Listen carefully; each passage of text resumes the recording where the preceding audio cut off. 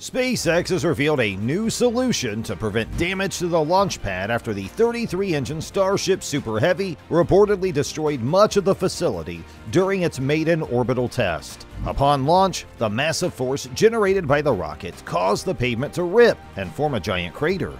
In today's video, let's talk about this new solution and how effective it will be. Will the FAA allow SpaceX to launch the rocket again? The future of space travel has arrived, and it's called SpaceX Starship. This incredible machine is set to revolutionize the way we explore the final frontier. SpaceX was founded by Elon Musk in 2002 with the goal of reducing the cost of space transportation and making space accessible to everyone.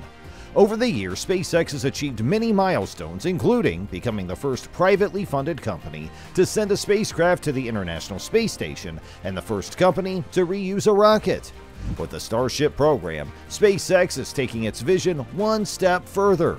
The Starship is the next step in SpaceX's journey to make space travel a reality for everyone. The spacecraft has been designed from the ground up with the goal of making space travel affordable and accessible to all. The Starship is the key to unlocking the final frontier and making space travel a common occurrence. The Starship is a reusable spacecraft that has been designed to carry both cargo and people to the Moon, Mars, and beyond. The spacecraft is made up of two main components, the Super Heavy rocket booster and the Starship spacecraft. The Super Heavy rocket booster is responsible for providing the initial thrust to escape Earth's gravity, and then the Starship takes over to carry out the rest of the mission. The ship is designed to be fully reusable, which means that it can be used multiple times, reducing the cost of space travel significantly. This makes it possible for us to explore the final frontier like never before. Reports suggest that SpaceX will use a water-cooled steel plate for its next rocket launch that can withstand the world's most powerful liftoff after the debut attempt of its Starship rocket to reach space caused extensive launch pad damage. The giant spacecraft exploded 23 miles in the sky minutes after liftoff in an uncrewed test flight on Thursday. On the ground at SpaceX's launch site in Texas, the rocket's engines, there are over 30, fired with more force than any other rocket in the world, violently pummeling its launch pad floor as it slowly took flight.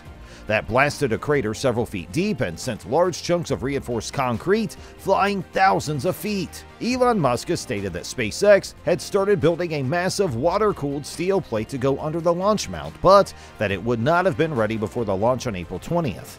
He suggested it would be ready for installation before the next launch attempt in 1 to 2 months. Musk also said SpaceX wrongly thought that the launch pad foundation would survive a single launch, even though the engines during the test fired at half their power.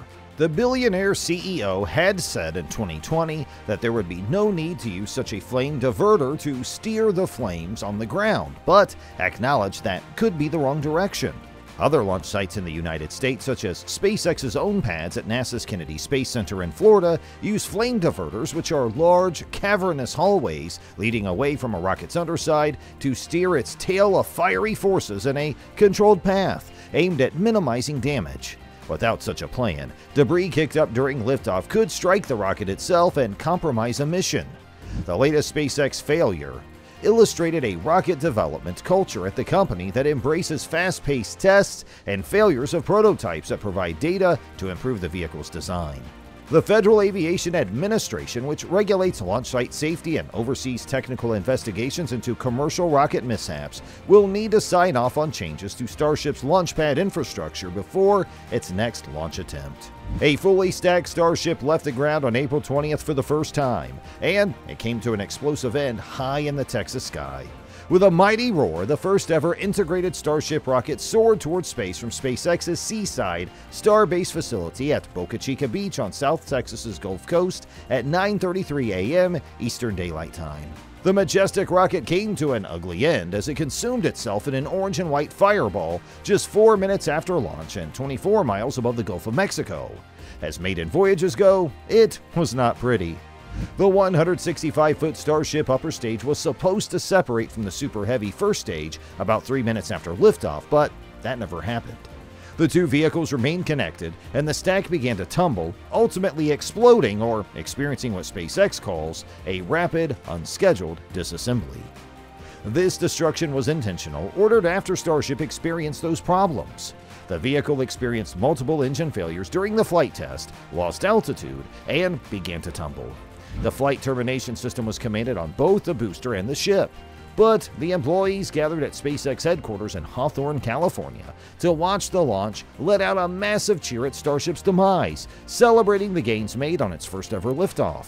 The giant vehicle reached a maximum altitude of about 24 miles, according to the data on SpaceX's launch webcast. It was SpaceX's second attempt to launch Starship. An initial try on April 17th ended in a scrub due to a frozen valve. The flight plan on the 20th called for Super Heavy to come back to Earth in the Gulf of Mexico roughly 8 minutes into the flight. The upper stage, meanwhile, was supposed to fire up at 6 Raptors to head up to the final frontier and a planned partial trip around our planet. The goal was to get Starship to a maximum altitude of about 145 miles, then bring it barreling back into Earth's atmosphere for a trial-by-fire re-entry, ending with a hard splashdown in the Pacific Ocean, not far from the Hawaiian island of Kauai, about 90 minutes after liftoff. SpaceX wasn't expecting everything to work out, however. New rockets often fail on their first test flight, and Starship is far bolder and more complex than most launchers. Rather, this test was all about gathering data and responding properly to whatever ended up happening, company representatives stressed. In the days since, much virtual ink has been spilled, both applauding the launch and condemning its failure. NASA Administrator Bill Nelson was among the first to congratulate SpaceX. He stated that every great achievement throughout history has demanded some level of calculated risk because, with great risk comes great reward.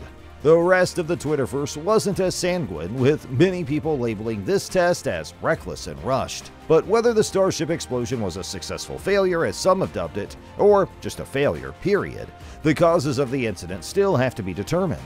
That question must be answered soon if SpaceX hopes to launch another Starship in anywhere close to the few months SpaceX founder and boss Elon Musk promised in a tweet immediately after the aborted flight. Musk's tweet barely had time to go public before the FAA announced it was temporarily grounding the entire Starship fleet, stating that an anomaly occurred during the ascent and prior to stage separation, resulting in a loss of the vehicle.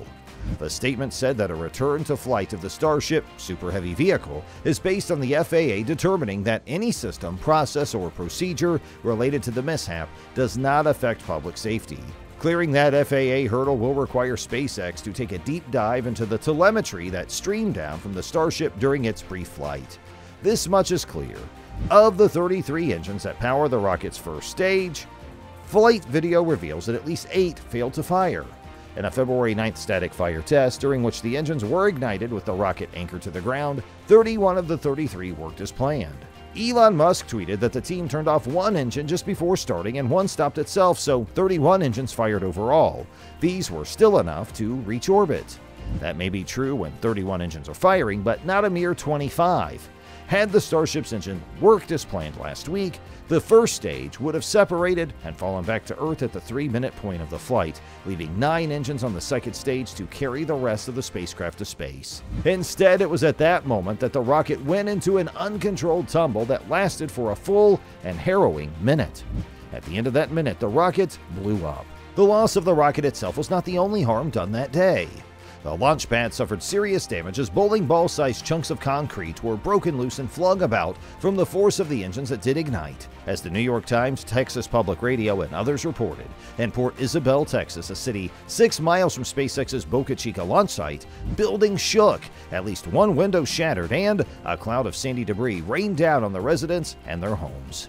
SpaceX is not pretending that solutions to all the problems that arose on April 20th will come soon, and after-action reports and repairs like the one the company is faced with are typically slow, painstaking affairs. Many are asking, why didn't the Starship separate as planned? Why did a few engines fail on the booster phase? What will be done to mitigate launch area damage on future missions? All good questions, and there are others too.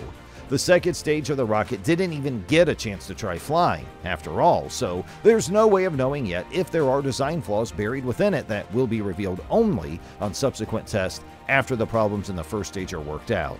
And if 25 engines can do the kind of damage they did to Port Isabel, what will happen when the full complement of 33 do successfully light in tandem? Especially since even with just a portion of its engines burning, Starship's April 20th flight still made it the most powerful rocket ever launched.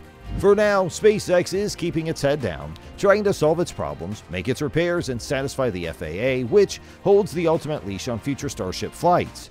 There are many who continue to believe the company has the wherewithal to do that, and that Starship has a bright future. If you like this video, you may also be interested in this one, which talks about how a ULA rocket suddenly exploded at the launch pad. Do you think SpaceX should build a new launch pad for the Starship? Please share your thoughts in the comment section below.